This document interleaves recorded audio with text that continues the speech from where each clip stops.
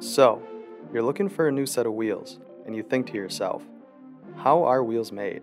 Well, you're in luck because in today's video, we'll be going over exactly how cast wheels are made. But first, let's talk about a new and easy way to buy wheels. We now offer one-click wheel and tire packages at SD Wheel. Just enter your year, make, and model, and you can buy wheel and tire packages in as little as one click. We also offer package savings and guaranteed delivery dates on select one-click packages. The first step in the wheel making process is melting down the aluminum that will be used to create the wheel. To do this, the aluminum alloy must be heated to over 1200 degrees Fahrenheit. Once molten, the aluminum will be poured into a mixer where various elements will be added to help remove any impurities in the metal. Next, the molten aluminum is poured into the mold in one of two ways. With gravity cast wheels, the metal is poured in from the top using gravity to pull the aluminum down into the mold. On the other hand, low pressure cast wheels have the molten aluminum pushed into the mold from a pressurized furnace. The mold will remain pressurized until the metal is cooled.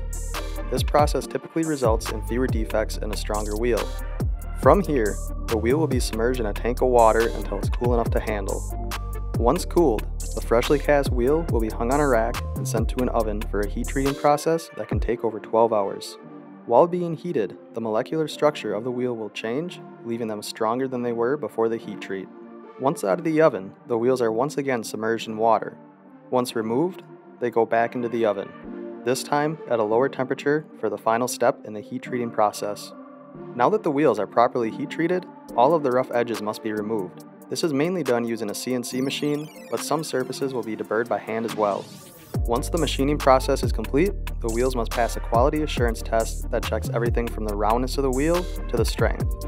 If the wheel passes a quality test, it will then be sent to the paint booth. Inside the paint booth, several layers of paint will be applied before the wheels are finished with a clear coat that protects the paint. Once the paint has fully dried, the wheels will have to pass a visual inspection to ensure there are no cosmetic issues. After the wheel has passed the final inspection, it will be packaged and shipped to a warehouse. From there, it will be shipped to a customer and eventually end up on someone's car or truck. That is how cast wheels are made. Let us know what wheels you have in the comments below, and don't forget to subscribe so you don't miss any future videos.